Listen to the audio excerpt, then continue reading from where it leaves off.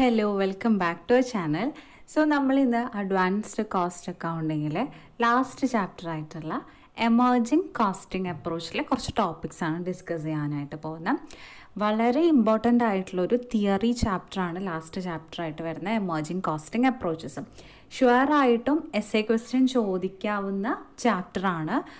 ഒന്നെങ്കിൽ emerging costing approaches എന്ന് പറഞ്ഞിട്ട് ക്വസ്റ്റ്യൻ വരാം, അല്ലെങ്കിൽ അതിലേതെങ്കിലും സ്പെസിഫിക് ആയിട്ടുള്ള ടോപ്പിക്സ് എടുത്തുകൊണ്ട് ക്വസ്റ്റ്യൻസ് എസ്എ ക്വസ്റ്റ്യൻസ് ആണെങ്കിലും അല്ലെങ്കിൽ ഷോർട്ട് എസ്എ ക്വസ്റ്റ്യൻസ് ആണെന്നുണ്ടെങ്കിലും ഷുവറായിട്ടും ചോദിച്ച് കണ്ടിട്ടുള്ളതാണ്, ഇനിയും ചോദിക്കാൻ ചാൻസ് ഉള്ളതാണ്. സോ നിങ്ങൾ സ്കിപ്പ് ചെയ്യാണ്ട് പഠിക്കേണ്ടതായിട്ടുള്ളൊരു ചാപ്റ്ററാണ് എമർജിങ് കോസ്റ്റിംഗ് അപ്രോച്ചസ്. ഓക്കെ, അപ്പോൾ ഇന്ന് നമുക്കതിൻ്റെ 3 ടോപ്പിക്സ്, ഇമ്പോർട്ടൻ്റ് ആയിട്ടുള്ള 3 ടോപ്പിക്സ് നമുക്ക് ഡിസ്കസ് ചെയ്യാം. That is product life cycle costing, kaizen costing, target costing. ഇത് 3 മോഡേൺ കോസ്റ്റിംഗ് അപ്രോച്ചസ് ആണ്. So this is our first part video of emerging costing approaches. Next ഓരോ പാർട്ടിലായിട്ട് അതിൻ്റെ മറ്റുള്ള ടോപ്പിക്സും കൂടി നമുക്ക് ഡിസ്കസ് ചെയ്യാം കേട്ടോ. So advanced cost അക്കൗണ്ടിങ്ങിൻ്റെ problem based ആയിട്ടുള്ള കുറേ വീഡിയോസ് നമ്മൾ ഓൾറെഡി ചെയ്തിട്ടുള്ളതാണ്. ക്ലാസ്സസ് കാണാത്തവരെന്തായാലും കണ്ടു നോക്കുക. ഓക്കെ, നമുക്ക് ക്ലാസ്സിലോട്ട് നടക്കാം. സോ ഫസ്റ്റത്തെ ടോപ്പിക് വരുന്നത് പ്രോജക്റ്റ് ലൈഫ് സൈക്കിൾ അല്ലെങ്കിൽ പ്രോഡക്റ്റ് ലൈഫ് സൈക്കിൾ എന്നും കൂടി പറയും. അതായത് നമുക്ക് ഈ ഒരു പേരിൽ നിന്ന് തന്നെ നമുക്ക് മനസ്സിലാക്കാനായിട്ട് പറ്റും, ഒരു പ്രോഡക്റ്റിൻ്റെ അല്ലെങ്കിൽ ഒരു പ്രോജക്റ്റിൻ്റെ കോസ്റ്റ് കൺസിഡർ ചെയ്യുന്നത് അതിൻ്റെ ഫുൾ ലൈഫിലുള്ള കോസ്റ്റിനെ കൺസിഡർ ചെയ്തിട്ടാണ് അതിൻ്റെ കോസ്റ്റ് അല്ലെങ്കിൽ അക്യുമുലേറ്റഡ് കോസ്റ്റ് എന്ന് പറയാം, മൊത്തത്തിലുള്ള കോസ്റ്റ് നമ്മൾ എസ്റ്റിമേറ്റ് ചെയ്യുന്നത്.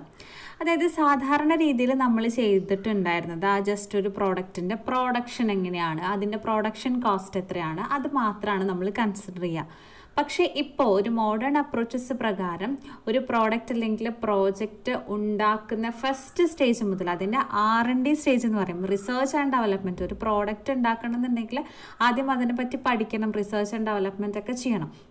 അപ്പം ആ ഒരു ഫേസ് മുതൽ അതിൻ്റെ ഡിക്ലൈനിങ് സ്റ്റേജ് വരെയുള്ള എല്ലാ കോസ്റ്റും, ഓൾ ഓവർ ദ കോസ്റ്റ് നമ്മൾ കൺസിഡർ ചെയ്യുന്ന ഒരു കോസ്റ്റിംഗ് അപ്രോച്ച് അല്ലെങ്കിൽ മെത്തേഡിനെയാണ് പ്രോജക്റ്റ് ലൈഫ് സൈക്കിൾ കോസ്റ്റിംഗ് എന്ന് പറയുന്നത്. ഓക്കെ, നോക്കി അതിൻ്റെ ഓരോ പോയിന്റും നമുക്ക് ഡിസ്കസ് ചെയ്യാം. Life cycle costing is A process of estimating and accumulating cost over A products or project life cycle. നമ്മൾ പറഞ്ഞ പോലെ തന്നെ ആ ഒരു പ്രോഡക്റ്റിൻ്റെ എൻറ്റയർ ലൈഫിലുള്ള മൊത്തത്തിലുള്ള കോസ്റ്റിനെ ഒരുമിച്ചിട്ട് നമ്മൾ എസ്റ്റിമേറ്റ് ചെയ്യുന്ന ഒരു costing പ്രോസസ്സിനെയാണ് product life cycle costing എന്ന് പറയുന്നത്. അത് അക്കോർഡിംഗ് ടു CIMA പറയുന്നത് പ്രകാരം life cycle costing is A practice of obtaining over their life time the best use of physical asset at the lowest cost of entity.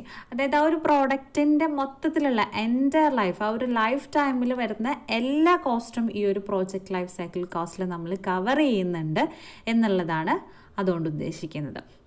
Next പറഞ്ഞിട്ടുള്ളത് it is A process of evaluating cost from R&D face of the product to declining and also include the cost for after sale services once the product is disposed.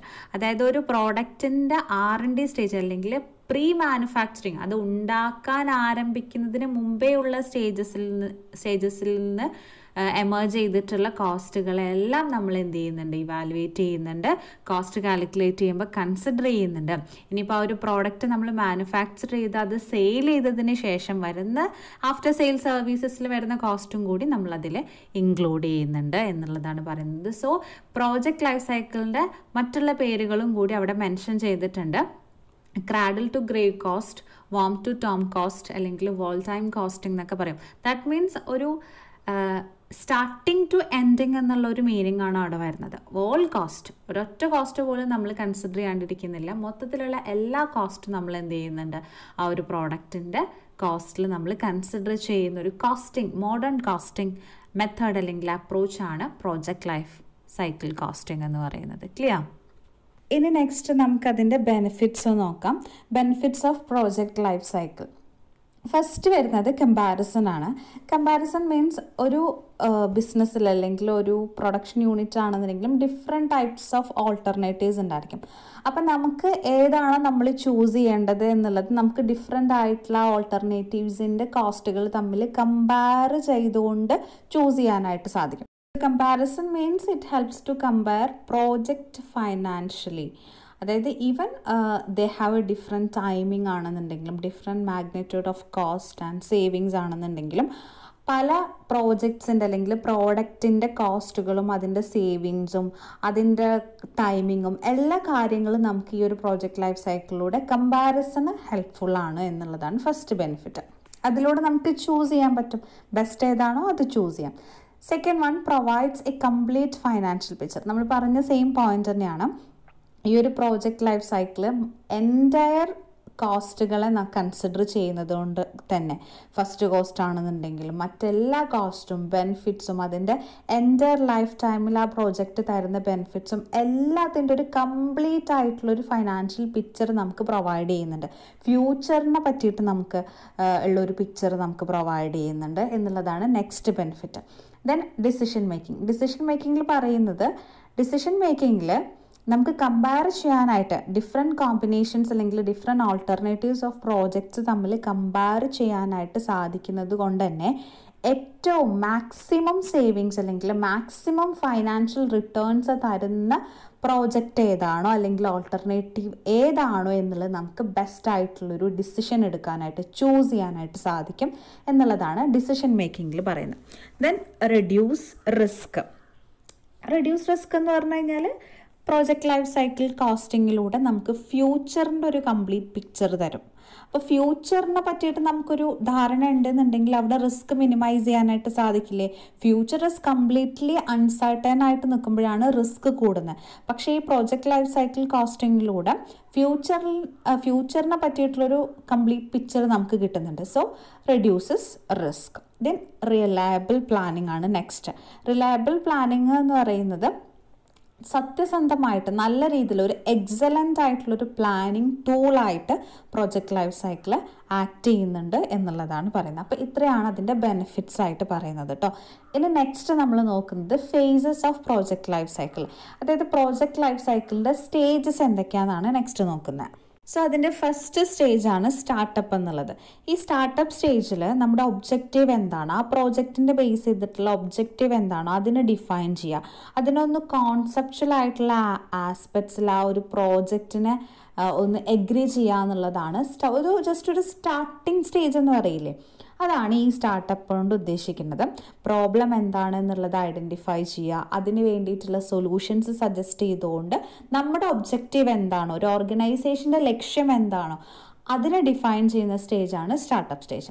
ഇനി next വരുന്നതാണ് definition stage. Definition സ്റ്റേജിൽ objective ഒക്കെ clearly define ചെയ്തതിന് ശേഷം നമ്മൾ എന്ത് ചെയ്യണം, ആ ഒരു പ്രോജക്റ്റിന് അല്ലെങ്കിൽ ആ ഒരു കാര്യത്തെ നമ്മൾ ക്ലിയർലി അപ്രൈസ് ചെയ്യണം, അതായത് ക്ലിയർലി ഇവാലുവേറ്റ് ചെയ്യണം in terms of risk, financial commitment and benefits.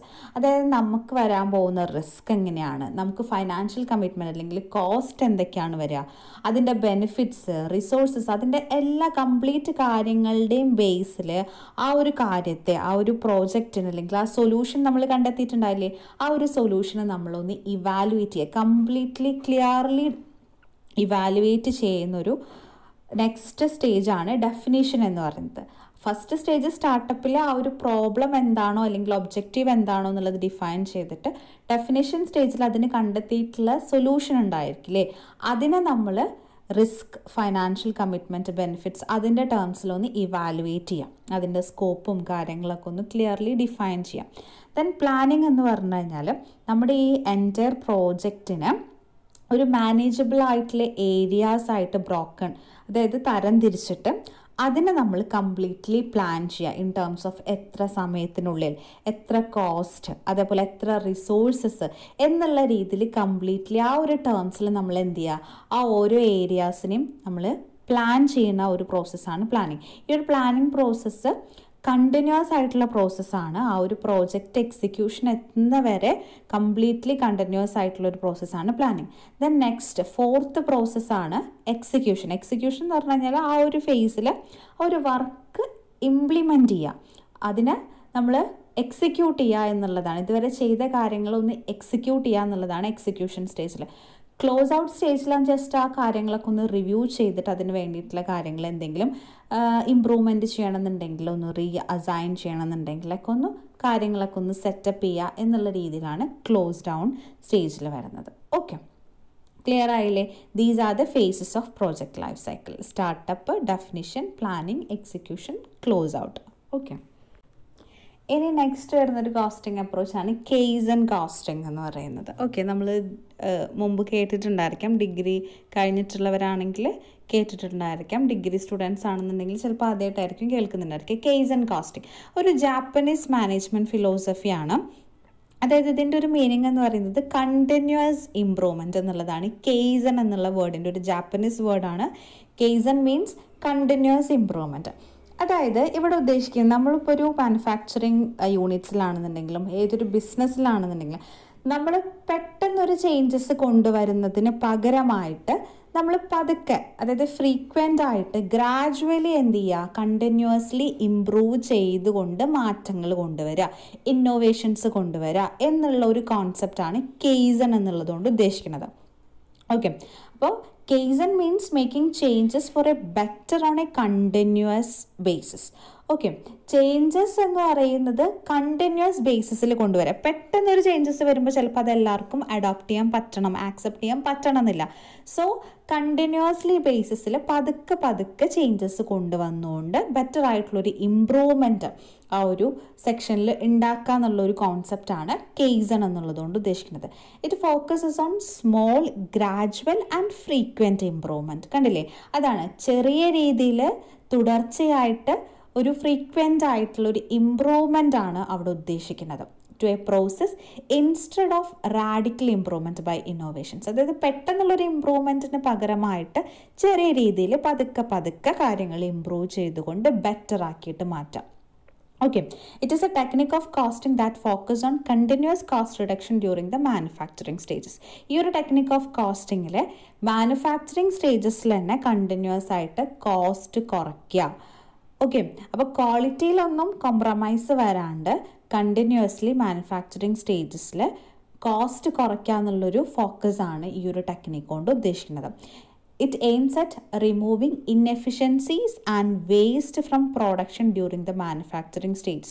Manufacturing stagesൽ ഇന്നെഫിഷ്യൻസീസും അതേപോലെ തന്നെ പ്രൊഡക്ഷൻ വേസ്റ്റേജ് ഒക്കെ കുറച്ച് കൊണ്ടുവന്നാൽ നമുക്ക് സ്വാഭാവികമായിട്ടും അതിൻ്റെ കോസ്റ്റ് കുറയ്ക്കാനായിട്ട് സാധിക്കും. അതാണ് ഈ ഒരു കെയ്സൻ കോസ്റ്റിങ്ങിൽ ഇമ്പ്രൂവ് ചെയ്യണം. അപ്പോൾ കെയ്സൻ കോസ്റ്റിംഗ് എന്നുള്ള വേർഡ് കേൾക്കുമ്പോൾ തന്നെ മനസ്സിലേക്ക് വരേണ്ടത് കണ്ടിന്യൂസ് ആയിട്ടുള്ളൊരു ഇമ്പ്രൂവ്മെൻ്റ് ആണ് ഉദ്ദേശിക്കുന്നത്. ഓക്കെ, നെക്സ്റ്റ് കെയ്സൻ കോസ്റ്റിങ്ങിൻ്റെ പ്രോസസ്സ് നോക്കാം. ജസ്റ്റ് വായിച്ചാൽ തന്നെ മനസ്സിലാക്കാൻ പറ്റുന്നതാണ്. ആദ്യം പ്രോബ്ലം എന്താണെന്നുള്ളത് ഡിഫൈൻ ചെയ്യുക. ദെൻ ആ ഒരു കറൻറ്റ് സിറ്റുവേഷൻ അത് ഡോക്യുമെൻറ്റ് ചെയ്യുക. പ്രോബ്ലം എന്താണോ എന്നുള്ളത് ഡോക്യുമെൻറ്റ് ചെയ്യുക. Then visualise the ideal solution, that is solution visualise ചെയ്യുക. എന്താണോ സൊല്യൂഷൻ, ഐഡിയൽ ആയിട്ടുള്ള സൊല്യൂഷൻ വിഷ്വലൈസ് ചെയ്യുക. Defining measurement target. നമുക്കൊരു ടാർഗറ്റ് ഉണ്ടായിരിക്കണം. ഏതൊരു കാര്യം നമ്മൾ ചെയ്യുന്നതിന് മുമ്പ് ഇന്നതായിരിക്കണം, ആ ഒരു സ്ഥലത്ത് നമ്മൾ എത്തിപ്പെടണം, അതായിരിക്കണം നമ്മുടെ ടാർഗറ്റ് എന്നുള്ളത് ആദ്യം ഡിഫൈൻ ചെയ്യണം. എന്നിട്ട് നമ്മൾ എന്ത് ചെയ്യാം, പ്രോബ്ലം സോൾവ് ചെയ്യുക. അപ്പോൾ solution to the പ്രോബ്ലത്തിൻ്റെ solution identify ചെയ്യുക. കെയ്സൻ പ്ലാൻ ഡെവലപ്പ് ചെയ്യുക. ആ പ്ലാൻ ഇംപ്ലിമെൻറ്റ് ചെയ്യുക. ദെൻ നെക്സ്റ്റ് 8th സ്റ്റേജസിൽ ഈ നമ്മുടെ ആ ഒരു റിസൾട്ടും, അതായത് കെയ്സൻ പ്ലാൻ ഇംപ്ലിമെൻറ്റ് ചെയ്തത് കൊണ്ട് ഉണ്ടായിട്ടുള്ള റിസൾട്ടും നമ്മുടെ ടാർഗറ്റ്, ഓൾറെഡി നമ്മൾ ടാർഗറ്റ് ഡിഫൈൻ ചെയ്ത് വെച്ചിട്ടില്ലേ, അത് തമ്മിൽ മെഷർ ചെയ്യുക, റെക്കോർഡ് ചെയ്യുക, കമ്പയർ ചെയ്യുകയൊക്കെ ചെയ്യുക. ദെൻ സമ്മറി ഡോക്യുമെൻറ്റ് പ്രിപ്പയർ ചെയ്യുക. Short term action plan create ചെയ്യുക. ദെൻ സ്റ്റാൻഡേർഡ് വെച്ചിട്ട് തന്നെ മുന്നോട്ട് കൊണ്ടുപോവുക. ആ ഒരു പ്ലാന് സസ്റ്റൈൻ ചെയ്യുക എന്നുള്ളതാണ് ലാസ്റ്റ് സ്റ്റേജിനകത്ത് വരുന്നത്. ഓക്കെ, ഇതാണ് 10 സ്റ്റേജസ്. അപ്പോൾ നമുക്ക് ക്വസ്റ്റ്യൻ കെയ്സൻ കോസ്റ്റിംഗ് എന്നുള്ള പറഞ്ഞിട്ടൊരു സ്പെസിഫൈ ചെയ്ത് ക്വസ്റ്റ്യൻ ചോദിക്കുകയാണെന്നുണ്ടെങ്കിൽ അതിൽ മാക്സിമം ഇൻക്ലൂഡ് ചെയ്യാൻ പോയിൻ്റൊക്കെ ഇൻക്ലൂഡ് ചെയ്തിട്ട് വേണം നമ്മൾ ആൻസർ ചെയ്താനായിട്ട് കേട്ടോ. ഇനി നെക്സ്റ്റ് വരുന്നൊരു ടോപ്പിക്കാണ് ടാർഗറ്റ് കോസ്റ്റിംഗ്. ടാർഗറ്റ് കോസ്റ്റിങ്ങിൽ നമ്മൾ സാധാരണ രീതിയിൽ ചെയ്യാറുള്ളത്, കോസ്റ്റ് തീരുമാനിക്കുന്നത് ആ ഒരു പ്രോഡക്റ്റ് നമ്മൾ പ്രൊഡ്യൂസ് ചെയ്യുന്നു. ആ പ്രൊഡ്യൂസ് ചെയ്യുമ്പോൾ വരുന്ന കോസ്റ്റ് നമ്മൾ കമ്പ്യൂട്ട് ചെയ്യുന്നു. അതിലേക്കൊരു മാർജിൻ, നമ്മൾ എക്സ്പെക്റ്റ് ചെയ്യുന്ന ഒരു മാർജിൻ ഓഫ് പ്രോഫിറ്റ് ആഡ് ചെയ്തിട്ട് സെല്ലിംഗ് പ്രൈസ് കണ്ടുപിടിച്ചിട്ട് ആ സെല്ലിംഗ് പ്രൈസിൽ നമ്മൾ ആ ഒരു പ്രോഡക്റ്റ് സെയിൽ ചെയ്യണം. പക്ഷെ അതിന് പകരമായിട്ട് ടാർഗറ്റ് കോസ്റ്റിംഗ് തുടങ്ങുന്നത് തന്നെ സെല്ലിംഗ് പ്രൈസ്. നമ്മൾ ആദ്യം ഒരു സെല്ലിംഗ് പ്രൈസ് തീരുമാനിക്കും. ഇപ്പോൾ എക്സാമ്പിൾ, ഒരു പ്രോഡക്റ്റിൻ്റെ വില 10 രൂപയാണ്, നമുക്കത് വിൽക്കാൻ പറ്റുന്നത് 10 രൂപയ്ക്കാണ്. അപ്പോൾ ഈ 10 രൂപയിൽ നമുക്ക് എന്തൊക്കെ ഇൻക്ലൂഡ് ചെയ്തിട്ടുണ്ടായിരിക്കും? ആ ഒരു പ്രോഡക്റ്റ് പ്രൊഡ്യൂസ് ചെയ്യാൻ ആവശ്യമായിട്ടുള്ള കോസ്റ്റും പ്ലസ് നമ്മുടെ ഒരു പ്രോഫിറ്റും, കമ്പനിയുടെ ഒരു പ്രോഫിറ്റ് എലമെൻറ്റും കൂടി ഇൻക്ലൂഡ് ചെയ്തിട്ടുള്ള ആ ഒരു സെല്ലിംഗ് പ്രൈസാണ് 10 രൂപ എന്നുള്ളത്. അത് നമ്മൾ ആദ്യം തന്നെ സെറ്റ് ചെയ്യും. അപ്പോൾ അതിൽ നിന്നും എത്രയാണോ പ്രോഫിറ്റ് എലമെൻറ്റ് അത് നമ്മൾ ആദ്യം റിമൂവ് ചെയ്യും. അപ്പോൾ നമുക്കതിലൊരു 3 രൂപയാണ് പ്രോഫിറ്റ് വേണ്ടത് എന്നുള്ളത് നമ്മൾ വിചാരിക്കുക. ഡിസയർ ആയിട്ടുള്ള ഒരു പ്രോഫിറ്റ് 3 രൂപയാണ്. ബാക്കി എത്ര രൂപയുണ്ട്? 7 രൂപ. അപ്പോൾ ഈ 7 രൂപയാണ് ഒരു പ്രൊഡക്റ്റ് ഉണ്ടാക്കാൻ വേണ്ടി വരാവുന്ന കോസ്റ്റ്. അത്രേ വരാൻ പാടുള്ളൂ എന്നുള്ള രീതിയിൽ നമ്മളൊരു സ്റ്റാൻഡേർഡ് കോസ്റ്റ് സെറ്റ് ചെയ്യും. എന്നിട്ടാണ് എന്ത് ചെയ്യണത്? പ്രൊഡക്ഷൻ സ്റ്റാർട്ട് ചെയ്യണത്. ഓക്കെ. അപ്പോൾ പഴയ രീതിയിൽ നമ്മൾ ചെയ്തിട്ടുണ്ടായിരുന്ന ഒരു പ്രൊഡക്റ്റ് പ്രൊഡ്യൂസ് ചെയ്തതിന് ശേഷം എത്രയാണ് കോസ്റ്റ് വരുന്നത് എന്നുള്ളത് നോക്കി അതിലേക്ക് പ്രോഫിറ്റ് ആഡ് ചെയ്തിട്ട് ജസ്റ്റ് സെല്ലിംഗ് പ്രൈസ് കണ്ടുപിടിക്കുന്നു. ഇത് നേരെ തിരിച്ച് ആദ്യം സെല്ലിംഗ് പ്രൈസാണ് നമ്മൾ ഫിക്സ് ചെയ്യുന്നത്. അതിൽ നിന്നും പ്രോഫിറ്റ് എലമെൻറ്റ് മാറ്റി നിർത്തിയിട്ടുള്ള ബാക്കിയുള്ള കോസ്റ്റ് കണ്ടുപിടിച്ചിട്ട്, ബാക്കിയുള്ള എമൗണ്ടായിട്ട് കോസ്റ്റ് കണ്ടുപിടിച്ചിട്ട് ആ ഒരു കോസ്റ്റിനെ എന്ത് ചെയ്യാൻ പാടുള്ളൂ? പ്രൊഡക്ഷൻ നടക്കാൻ പാടുള്ളൂ, അതിന് കൂടാൻ പാടില്ല എന്നുള്ളൊരു റൂള് പ്രകാരം നമ്മൾ പ്രൊഡക്ഷൻ നടക്കുക. ഓക്കെ. അതിലൂടെ നമുക്ക് എന്ത് ചെയ്യാനായിട്ട് പറ്റും? കോസ്റ്റ് റെഡ്യൂസ് ചെയ്തുകൊണ്ട് പ്രൊഡക്ഷൻ നടത്താനായിട്ട് സാധിക്കും. ഓക്കെ. അപ്പോൾ ഈ ടാർഗറ്റ് കോസ്റ്റിംഗ് എന്ന് പറയുന്നത് it is A method of determining the cost of A product or services based on the price, that is target price that the consumer are willing to pay. അതായത് ഇന്ന ഒരു product നമ്മൾ prepare ചെയ്യുമ്പം, produce ചെയ്യുമ്പം ആ ഒരു product consumer എത്ര രൂപയ്ക്ക് വാങ്ങാൻ ചാൻസ് ഉണ്ട് എന്നുള്ളത് മുൻകൂട്ടി മനസ്സിലാക്കി ആ ഒരു പ്രോഡക്റ്റിനൊരു സെല്ലിംഗ് പ്രൈസ് ആദ്യം ഒരു ടാർഗറ്റഡ് പ്രൈസ് ഫിക്സ് ചെയ്ത് അതിൽ നിന്ന് നമ്മൾ കോസ്റ്റ് വേർതിരിച്ച് ആ കോസ്റ്റിനെ ആ ഒരു പ്രോഡക്റ്റ് നിർമ്മിക്കാനായിട്ട് പാടുള്ളൂ എന്നുള്ള ഒരു കോൺസെപ്റ്റിൽ നമ്മൾ സെറ്റ് ചെയ്യുന്നൊരു കോസ്റ്റിംഗ് മെത്തേഡാണ് ടാർഗറ്റ് കോസ്റ്റിംഗ് അല്ലെങ്കിൽ സ്റ്റാൻഡേർഡ് കോസ്റ്റിംഗ് എന്നും കൂടി ഇതിനെ പറയും. അപ്പോൾ അതിൻ്റെ ഒരു ഇക്വേഷൻ എന്നുള്ള രീതിയിൽ നമുക്ക് എങ്ങനെ കണ്ടുപിടിക്കാം? ടാർഗറ്റ് കോസ്റ്റിംഗ് നമ്മൾ കണ്ടുപിടിക്കേണ്ടത് ആ ഒരു സെല്ലിംഗ് പ്രൈസ് ഉണ്ടായിരിക്കില്ലേ, അപ്പോൾ അതിൽ നിന്ന് ടാർഗറ്റ് ചെയ്തിട്ടുള്ള സെല്ലിംഗ് പ്രൈസിൽ നിന്ന് നമ്മുടെ പ്രോഫിറ്റ്, ഡിസയർ ആയിട്ടുള്ള പ്രോഫിറ്റ് മാർജിൻ ലെസ് ചെയ്താൽ കിട്ടുന്ന കോസ്റ്റാണ് ടാർഗറ്റ് കോസ്റ്റിംഗ്. ഓക്കെ. അപ്പോൾ ഇതാണ് ടാർഗറ്റ് കോസ്റ്റിംഗ്. അതിലൂടെ നമുക്ക് കോസ്റ്റ് ഓഫ് പ്രൊഡക്ഷൻ റെഡ്യൂസ് ചെയ്യാനായിട്ട് സാധിക്കും. ഈ target കോസ്റ്റിങ്ങിൻ്റെ just advantages and disadvantages ഒന്ന് വേഗം നോക്കി പോവാം. അഡ്വാൻറ്റേജസ് വരുന്നത് കസ്റ്റമർ ഓറിയൻറ്റഡ് ആണ്. കാരണം നമുക്ക് കസ്റ്റമർ ആ ഒരു പ്രൊഡക്റ്റിന് പേ ചെയ്യാൻ വില്ലിംഗ് ആയിട്ടുള്ള പ്രൈസ് എത്രയാണോ, സെല്ലിംഗ് പ്രൈസ് എത്രയാണോ, അതിൻ്റെ ബേസിലാണ് നമ്മൾ എന്ത് ചെയ്യുന്നത്? കോസ്റ്റ് കണ്ടുപിടിക്കുന്നത്. So it is A customer oriented approach. Then reduce cost, helps to reduce cost. അതേപോലെ ഇംപ്രൂവ് പ്രോഫിറ്റബിലിറ്റി ഓഫ് എ പ്രോഡക്റ്റിൻ്റെ പ്രോഫിറ്റബിലിറ്റി ഇംപ്രൂവ് ചെയ്യാൻ ഹെൽപ്പ് ചെയ്യുന്നുണ്ട്. assures that the product matches to consumer needs and requirements. അല്ലേ? കൺസ്യൂമേഴ്സിൻ്റെ നീഡ്സും റിക്വയർമെൻറ്റ്സിനും അനുസരിച്ചിട്ടുള്ള ഒരു product ഉണ്ടാക്കാനായിട്ട് സാധിക്കുന്നുണ്ട്. Then it is very useful for A new products, aims at product innovation for providing quality product has needs by the customer. കസ്റ്റമറിൻ്റെ need അനുസരിച്ചിട്ടാണ് നമ്മൾ എന്ത് ചെയ്യുന്നത്? Quality product provide ചെയ്യുന്നത്. അപ്പോൾ അതിലൂടെ ഇന്നോവേഷൻസ്, പ്രോഡക്റ്റിൻ്റെ ഇന്നോവേഷൻസ് എയിം ചെയ്യുന്നുണ്ട്. Then aim at bringing excellence in the organisation through long term സ്ട്രാറ്റജീസിലൂടെ ഓർഗനൈസേഷനിലൊരു excellence കൊണ്ടുവരാനായിട്ട് സഹായിക്കുന്നുണ്ട്. ദെൻ ഡിസഡ്വാൻറ്റേജസ് നോക്കുകയാണെന്നുണ്ടെങ്കിൽ എഫക്റ്റീവായിട്ട് ഈ ഒരു ടാർഗറ്റ് കോസ്റ്റിംഗ് അപ്രോച്ചസ് ഇംപ്ലിമെൻറ്റ് ചെയ്യാനും അത് ഉപയോഗിക്കാനും ഡീറ്റെയിൽഡ് ആയിട്ടുള്ളൊരു കോസ്റ്റ് ഡാറ്റ ഡെവലപ്പ് ചെയ്യാന്നുള്ളത് റിക്വയർ ആയിട്ടുള്ളൊരു കാര്യമാണ്. വെറുതെ നമുക്ക് ജസ്റ്റ് ഇത് ഇംപ്ലിമെൻറ്റ് ചെയ്യാൻ പറ്റില്ല. അപ്പോൾ അതിനായിട്ട് കോസ്റ്റ് ഡാറ്റ അങ്ങനെയുള്ള കുറച്ച് എക്യുപ്മെൻറ്റ്സും ടൂൾസൊക്കെ ആവശ്യമുണ്ട് എന്നുള്ളതാണ് ഒരു disadvantages. Then it is implementation requires willingness to corporation. എല്ലാവരും ഒരുമിച്ച് കോർപ്പറേറ്റ് ചെയ്താൽ മാത്രമാണ് ഈ ഒരു ടാർഗറ്റ് കോസ്റ്റിംഗ് നമുക്ക് ഇംപ്ലിമെൻറ്റ് ചെയ്യാനായിട്ട് സാധിക്കുള്ളൂ എന്നുള്ളതാണ് പറയുന്നത്. ദെൻ ഇതിൻ്റെ ഒരു ഇംപ്ലിമെൻറ്റേഷനും അല്ലെങ്കിൽ അതിൻ്റെ ഒരു കാര്യങ്ങൾക്കൊക്കെ ഒരുപാട് മീറ്റിങ്സും കോർഡിനേഷൻസൊക്കെ ആവശ്യമുണ്ട്. ദെൻ ലാസ്റ്റ് വരുന്നത് നമ്മൾ ഈ ഒരു ആദ്യം കോസ്റ്റ് തീരുമാനിച്ചുകൊണ്ട് ആ ഒരു പ്രൊഡക്റ്റ് ഉണ്ടാക്കുമ്പം ചിലപ്പോൾ ആ ഒരു കോസ്റ്റിനനുസരിച്ച് ഉണ്ടാക്കണം എന്നുണ്ടെങ്കിൽ ചീപ്പായിട്ടുള്ള കോമ്പോണൻറ്റ്സ് അതിൽ ഉപയോഗിക്കേണ്ടതായിട്ട് വരും. അപ്പോൾ അതിലൂടെ ആ പ്രൊഡക്റ്റിൻ്റെ ക്വാളിറ്റീനെ ബാധിക്കാനുള്ള ചാൻസ് ഉണ്ട് എന്നുള്ളതാണ് പറയുന്നത്. Okay. It may reduces the quality of A product due to the use of cheap കോമ്പോണൻറ്റ്സ്. Okay, clear ആയില്ലേ? അപ്പോൾ ഇത്രയാണ് നമ്മുടെ ഇന്നത്തെ ടോപ്പിക്ക്.